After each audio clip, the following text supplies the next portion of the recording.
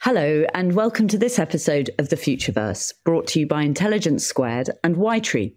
I'm Harriet Johnston, and today we're delving into the psychology of money and the different ways we can move beyond our learned behaviours to create lives of financial freedom, or at least some sort of financial peace of mind. At Ytree, our mission is to help our clients build lives in which wealth is defined by how they live, not what they own. And that means we're as interested in what our clients want from their lives as we are the numbers on their balance sheet. So to talk this through, I'm joined by two very experienced guests when it comes to relationships and money and the relationship between the two. Lucy Beresford is a psychotherapist, broadcaster, writer, and former investment banker. For 4 years, she hosted a sex and relationships phone-in show on which she was dubbed the Naughty Mary Poppins. And she is currently the host of the podcast On the Couch, which looks at politics through the lens of psychology. Robin Powell began his career as a journalist and founded a media production company. He now focuses exclusively on financial content and is the founding editor of The Evidence-Based Investor, a blog that works to dispel the myths surrounding investing and challenges the vested interests of the asset management industry. Lucy, you worked in investment banking for 10 years before retraining as a psychotherapist. So what inspired that transition? Quite a lot of pain, I think. Quite a lot of dissatisfaction. And that is not to rubbish my 10 incredible years in investment banking, because I really did have a tremendous time, made friends for life, and one of whom is coming for lunch today. So that shows you that it was a very solid and healthy part of my life in many ways, but it wasn't completely fulfilling. And it's one of my missions in life when I'm working clinically with people is to really help people find their voice, really. And I think I lost my voice in investment banking. I lost a very big part of who I am and what makes me feel fulfilled. But it took a long time. It took going into therapy to make that shift.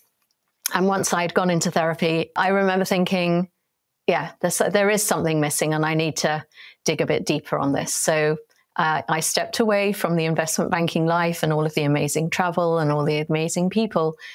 But I gained so much more in terms of how my life changed and the purpose that I have now in life, which is great. And do you think there was anything specifically about the psychology of money that put you off or had you change? Or maybe the lack of conversation around the psychology of money, even though obviously in investment banking, it's kind of the focus, right? Well, funnily enough, it ought not to be the focus because it's a relational industry. It is about money and it's about the flow of income and it's about hopefully amplifying that within the capitalist system. But it is also relationship banking. And what I observed and what I was clearly much better at than gazing at spreadsheets, which I literally probably even now couldn't do, was I was very good at building relationships and I was very good at networking and pulling people together, bringing people together. And in fact, I pivoted away during investment banking away from the purely transactional of M&A and IPOs to actually augment and amplify the relationships that the bank had and that the clients had with themselves. And I suppose what I noticed was that if you did that, if you stepped away purely from the figures, the numbers, the zeros at the end of the balance sheet, and you dug deeper into the psychology of the people who were making the widgets or creating the wealth, that actually the companies thrived in a very different way. And that was maybe, without realizing it, my first foray into the psychology of money, that it's so much more than the actual cash. It's about our attachment to it. And it's about our relationship to issues around scarcity and emotional supplies. And that really is what quite a lot of my work is today. Robin, in your book, you describe a wake-up call you had about investing while making an online documentary. What was your realization? What mistakes had you previously been making? Well, I'd been a just a general television news journalist for many years. I had no specialist expertise in finance or investing, but I'd always been really quite interested in it. And I would read the Sunday Times money section, and I'd read books, and I really kind of take an interest in the stock market and shares and so on. But they say a little knowledge is a dangerous thing, and it certainly was in my case, because whatever I seemed to do, whatever shares or funds or asset classes I bought into, they all tended to flop, and I seemed to be doing all the right things, following the advice of people who appeared to be experts and so on. And then when I set up my own production company about 12 years ago, our first client was a wealth management firm who were very much into index funds and passive investing. And I was very skeptical about this. And I said, right, okay, I'll do it. But I must say, I'm not sure about this kind of passive investing business. So I went to the US and interviewed some very key people. Jack Bogle, the founder of Vanguard, which is a very successful wealth management firm, asset management firm out there. I spoke to a couple of Nobel Prize winning economists, Eugene Farmer and William Sharp, and some really key people in the financial industry. And what amazed me, Harriet, was how much information there is out there on how to invest. And yet, not only do most of us do almost the complete opposite of what we should be doing, we're actively encouraged by many financial professionals, including, sadly, many financial advisors, to do the wrong things. I'll perhaps talk in a moment about how people should be investing. But I learned that whatever I'd learned in the past was not doing me any favors. So, Robin, what are those simple rules of investing that it's possible to distill your book and your philosophy down to? Where have you landed in the end? Well, there are 6 key messages, rules, if you like, that we give to readers in the book. And the first one, it should be obvious, but actually a lot of us make this mistake. We pile in and we buy things, maybe act on tips in the newspaper and so on. Whereas we really should be starting with a purpose. Work out, why are we investing in the first place? And then to have a plan, a broader financial plan, and then have a method. So that's the first rule. The second thing is just take a slice of everyone's business.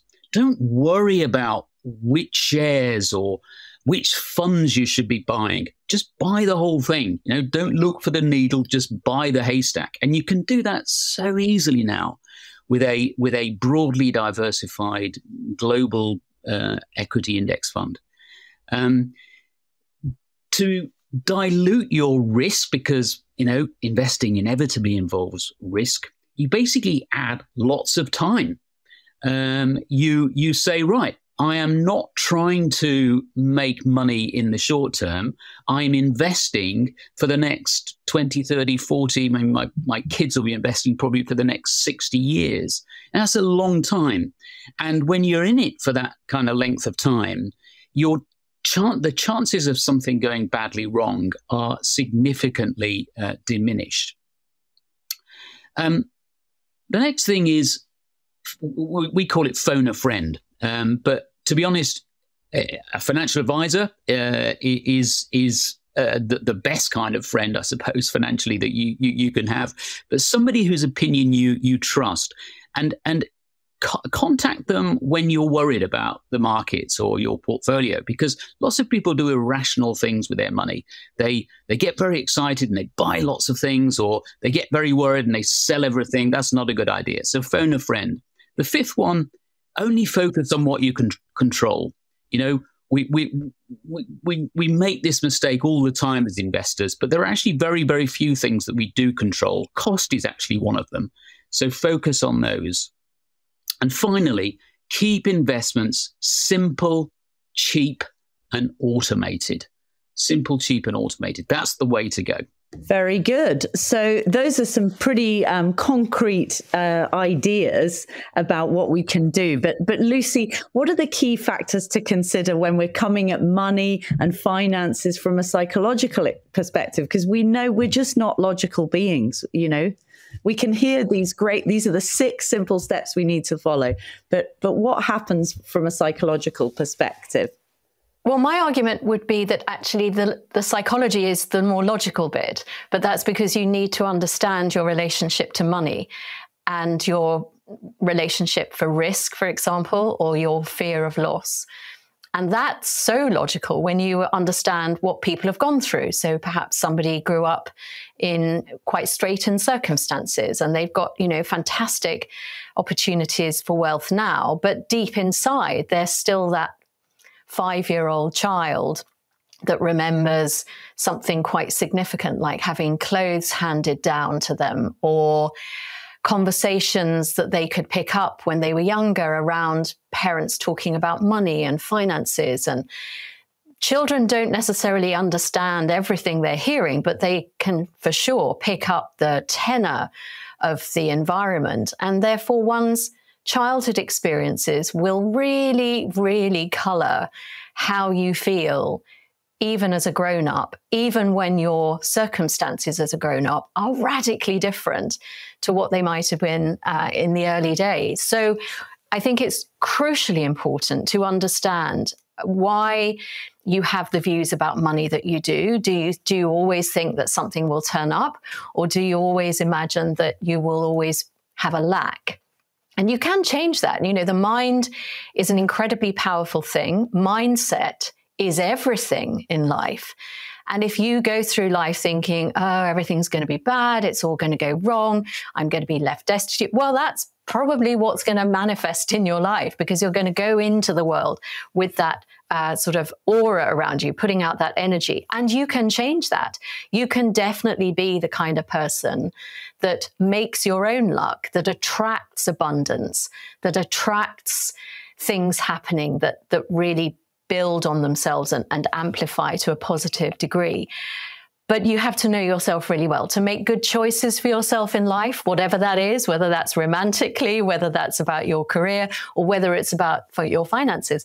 You have to know yourself well enough. So Robin's key rules are fantastic, and there I am scribbling them down. But I also know that some of them will bump up against my very real fears that, you know, are things that I work on to process. And I'm sure all your listeners will have similar things, but it's like, yeah, I know what my head should be telling me, but my heart is saying something slightly different. And that's why I loved it when Robin said, you know, phone a friend, because talking about these things, whether it's to someone trained in a professional capacity like me, or whether it's, as you say, Robin, someone that you trust, someone whose advice you think is sound, that's all really important.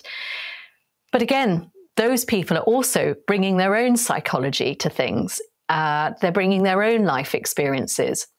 So always temper the conversations that you have with people, no matter how much you love them and trust them, with your own experiences, your own gut feel about what is really important and healthy for you, because you only have one life, and it's down to the choices that you make that are the most important thing. And other people can't live your life for you. Ultimately, you then have to be the one that makes that decision. Yeah, so we've gone right to the heart of the matter there. Robin, you write in the book about the complicated feelings that can be attached to managing money, be it guilt, worry, blind panic. What would your advice be to someone struggling with those feelings? Well, I mean, Lucy's quite right. I mean, behavior plays a hugely important part in investing. There's this whole new academic discipline called behavioral finance, which has grown up over the last sort of 20 years or so, and it's really, really fascinating. And I would encourage people who want to find out more about it to read it, because it's well, it's fascinating, but also it's really useful, and you can apply it to your own life. I think what I would really encourage people to do is to actually go back to basics and work out that the relationship between money and what a sort of happy, contented, fulfilled life looks like. Money is only a means to an end. It's not an end in itself. And a really important starting point is to work out, what is important to you. For me, money is all about helping us to live authentic lives. I was interested to hear Lucy talk about her experiences as an investment banker. She felt that, she wasn't, in a sense, living her sort of true life, if you like. And I went through exactly the same as a TV reporter about sort of 15 years ago, and that made me make some important life changes. But that's a really important thing that people need to think about. The evidence is actually quite mixed on whether money can buy happiness. To an extent, it can. And there's research that shows if you spend money on certain things, for example, getting people to do chores that you don't like, whether that's sort of cleaning or whatever, that is cleaning your house, that is actually a good way to spend money. Spending on experiences generally brings us more happiness than stuff. But ultimately, money is not the be all and end all. Financial well-being is just one contributor to overall well-being. It needs to be put in its place. It's important, but it's not all important. Although I would just have one thing to say to that. I agree with absolutely everything Robin has said. And there is and at the same time, a complicating factor, certainly in Freudian terms, in the sense that Freud would argue that financial supplies represent emotional supplies, which is why people do get very hung up on the external validation of how much am I earning, how much am I worth, how big is my bank balance, how big is my car, how big is my handbag, that actually we can get caught up in the idea that, if I'm worth this much financially, then this means I'm worth this much as a person. And again, that does have its roots in childhood, and it often has its roots in terms of family dynamics, who's got more pocket money, who inherits more. The dramas in families of the idea that, you have two children, but when the parents die, the will isn't divided equally, is just, there are so many examples where human relationships are being played out beyond the grave as in terms of monetary supplies. And therefore, sometimes when you're reflecting on Robin's brilliant 6 points of things to think about investing, I think it's worth paying attention to, okay, how do I see money? What does it symbolize for me? Does it symbolize my value, which of course is actually an error, a false belief, really? Or is it about, opportunity? What can I do with this? Do I want to give it all away? Do I want to go bungee jumping off Victoria Falls? Or, what does that money enable me to have? Is it freedom? Is it lack of anxiety? That sense that I can give it to other people? Again, what is my relationship to money? Because as Robin said, it isn't actually the money bit that's the most important bit. It's actually how we view it and what our relationship to it that really counts. Robin, you've also talked a lot about the costs associated with sort of active investing, the unlikeliness of investment managers to outperform the markets over time. And this is something that we're always talking to our clients about at Ytree. In your experience, why are people often so blind to the costs associated with their investments over time? Well, I absolutely agree with Ytree that the evidence is just completely overwhelming. Not just the academic evidence, but the regular data produced by the likes of S&P Dow Jones Indices and Morningstar. it consistently shows that the vast majority of active fund managers fail to outperform the market on a properly cost and risk adjusted basis over the long run. The academic consensus is that somewhere around 1%, that's just a very, very tiny proportion of funds actually do outperform, genuinely outperform in the long term. And the key is, how are you going to find those outperformers in advance? We can all see who they've been with in the past with the benefit of hindsight, but who are the winners going to be in the future? Nobody knows. The one thing that we can control, I talked earlier about the importance of focusing on what you can control. The one thing you can control is cost. And you've got to see investments like as being unlike any other purchase we make. If you think about a house or a car or holiday, generally speaking, the more we pay, the better it is, the better the product or service we receive. In investing, it's completely the opposite way round. You know, the less we pay in fees and charges to have our money managed, if you like, the more we keep for ourselves and the better our eventual outcomes are likely to be. Why does this happen? Well, I mean, Lucy probably be able to tell you better than I can, but it's down to various behavioral biases we have. It's down to, for example, FOMO, fear of missing out on a star fund manager whose performance looks great today, but we've seen so many of these managers, haven't we? Neil Woodford, classic example, but there have been many, many others. Today's hero is tomorrow's zero. But the media and the active fund industry, they know just the right buttons to press to make us invest with these expensive funds. And it's a really bad idea. Lucy, do you have anything that comes to mind when we're having that conversation? Yeah, it's absolutely right. There is so much research, whether it's, blind tasting wines. You think it's a really amazing wine because you've been told that the bottle is super expensive. But in fact, in terms of your palate, you probably prefer the supermarket one just as much if it was done in a blind tasting. Again, it goes back to that idea of if it's expensive, it must be better.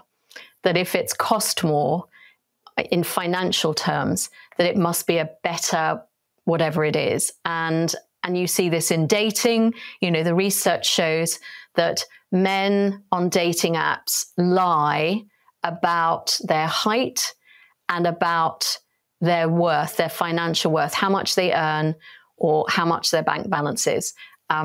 Whereas actually for women, it's their age and their weight. But that's a whole other podcast. But if that is literally what's still happening in 2023 in the dating world, it just speaks to how alert our antennae is to issues around financial value. And if we could just strip that away and think so much more about not just the costs, but also the relationship. What am I getting in terms of advice? What am I getting in terms of value added, feeling that this financial advisor is on my side, supporting me through this, journey of financial growth. Those are going to be way more valuable in the long term than just pure costs. We've been doing some research at Whitetree specifically around property and mortgages, actually, and I've got some specific questions for both of you. But just to kick us off, Robin, what's your assessment of the health of the property market currently here in the UK? Well, as what I call an evidence-based investor, one of the key no-nos of evidence-based investing is making market predictions. I don't make market predictions. And look, I've been wrong on the property market for about the last 30 years. I was expecting a fall, a significant fall in prices by now. It just hasn't happened. Why? I think it's largely down to supply reasons, of lack of supply.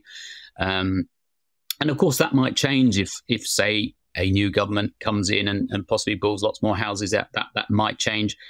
It wouldn't surprise me to see prices come down substantially, or to see the kind of situation that's happened in Japan, where prices were just steady for decades.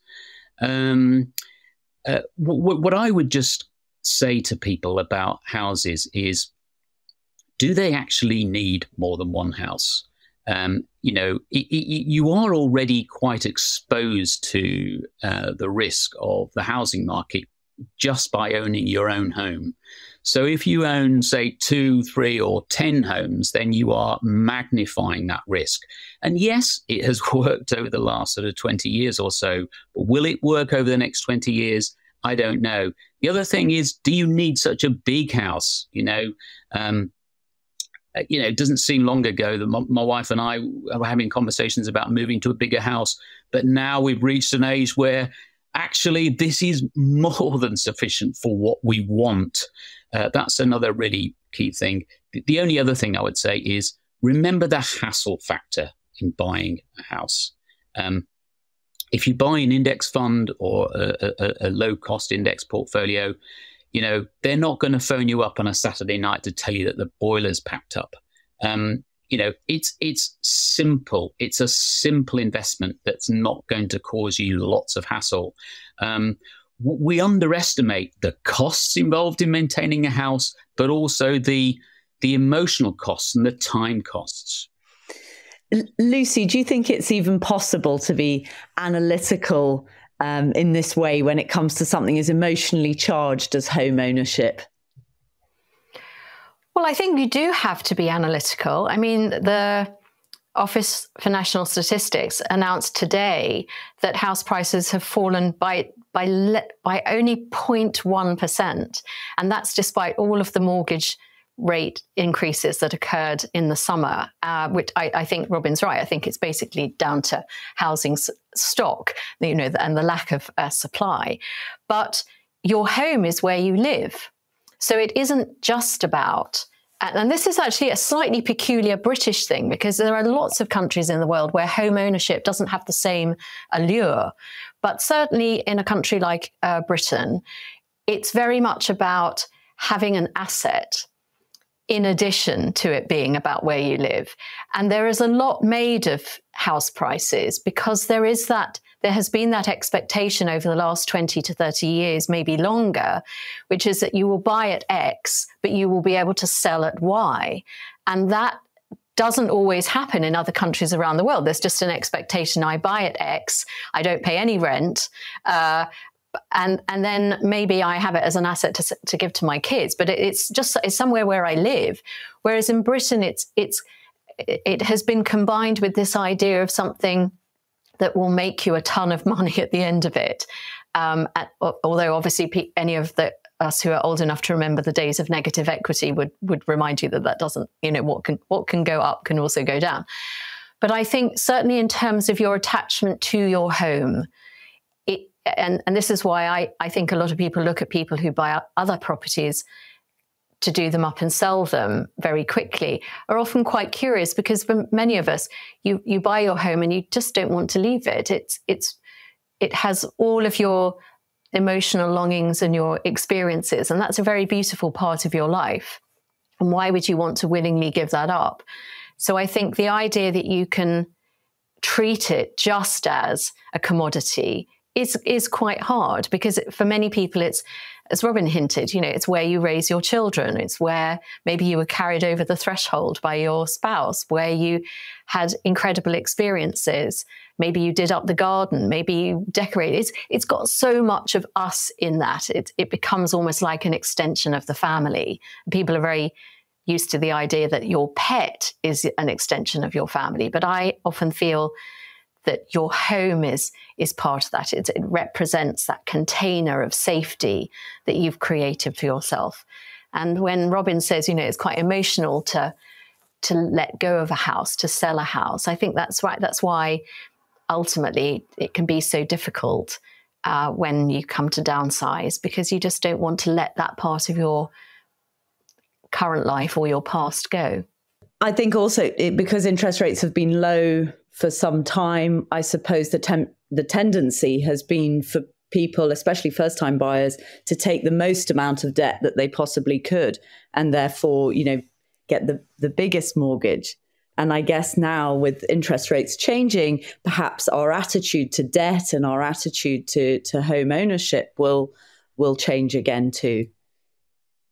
I think that's inevitable, Harriet. I mean, I certainly hope it happens. I think you have to distinguish between good debt and bad debt, and there are types of debt that are better than others, and are effectively good debts. Investing in education is really important. Yes, going to college is fiendishly expensive, but actually that is an example of a good debt to have. Generally speaking, it's not for everyone, but it is the right decision for many people. Having a mortgage generally is a good debt to have. We get, as Lucy says, benefits over and above the financial from owning a home. And maybe this era of higher interest rates will make us sort of start to see houses as homes rather than the investments that they've become. Let's stop giving in to this constant advertising, which gets us to buy now and pay later. I was watching an excellent Martin Lewis program the other day, and him saying how that is just a really, really bad habit to get into.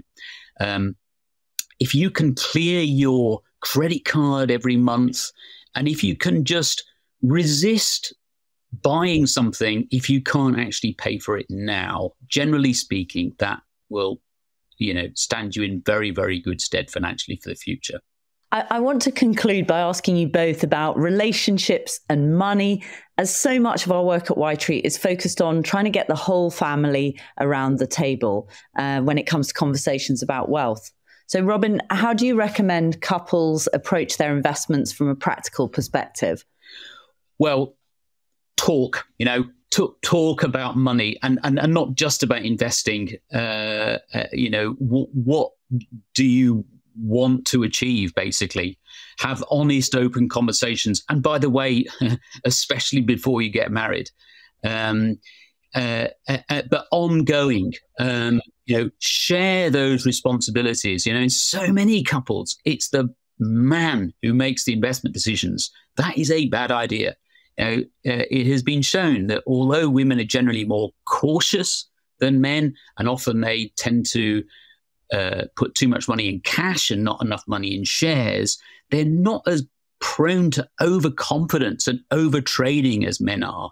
And actually, the evidence shows that women actually do achieve slightly better returns than men as a result. So involve both parties, if you like, in that conversation. Lucy, for couples managing investments together, do you have any advice for how to navigate potential conflicts that could arise? I don't know, differences in risk tolerance, as Robin alluded to there, or potentially even the goals? Well, I think Robin's absolutely right. It is about communication and conversations, but that would obviously also include listening. You have to listen to your partner to hear what their appetite for risk is, or to hear what their fears are, because I don't know whether you're going to bleep this out, but there is that difference between the genders in a very sort of heteronormative way. You've got the willy waving of the men, and you've got a slightly more interior perspective from the women, and therefore sometimes that can actually be, the complementarity of that can work really beautifully, as it would during sex. That actually they're meant to come together. So if you can have a great conversation together and say, well, maybe you take a little bit of extra risk in that part of the portfolio, but I'm going to be a little bit more risk averse in this one. But together, our overall risk profile will be, whatever it is, 70 or 80%, then that would be better. I think this might be too late for some people listening to this podcast, but yeah, have those conversations before you finalize your union. Because what some of us do with our clients is we get them to draw up a value list. You know, what are your top 10 values? And then you ask your partner to do what are their top 10 values. And obviously, ideally, your 10 values match their 10 values, that you both think that fidelity is really important, and that, sense of humor is really important, and attitude to money and risk is the same. But if you find that your need for fidelity or attitude to risk and money is up here, number 10, but for them it's not right down here at the bottom, then that's going to tell you something about future issues for navigation going forward. But in all seriousness, I think it is just about having those ongoing conversations. Because again, I was doing some research recently for Ashley Madison, the married dating website people. And we were looking at the fact that, people could live to 120 quite soon. And if you're going to be having a shared relationship with someone from the age of, let's say, 30 or 35, everything around your life will change. And that includes your attitude to money. That includes what your needs will be. Your needs in your 30s around money are very, very different. And Whitetree are brilliant at kind of flexing this when they're talking to their clients. Okay, what's your life and your demands in your 30s and your 40s? But actually, hang on, what's it going to be like in your 70s? When you're 90, are you going to have to pivot to think more about live-in healthcare or funding for a care home? Then you would never really have to think about that in your 30s, hopefully. So even that demands that your conversations with your partner need to be ongoing for the rest of your life, but also make it fun, because money doesn't have to be about anxiety and concern. It can be about playfulness and the joy that it brings your life. And as Robin said so early on in this conversation, it's about the potential. What kind of life does it enable you to lead? And that's, you only have one life. So make sure you squeeze the most out of it. Well, that's a wonderful way to end. So Robin, Lucy, thank you so much. And if any of the issues we've discussed in today's episode piqued your interest, please visit y-tree.com to find out more about Whitetree and the work we're doing to provide an alternative perspective on money and life. And if you liked what you heard, please subscribe to the podcast so you don't miss an episode, and feel free to explore our back catalogue of content if you want to learn more about money and life.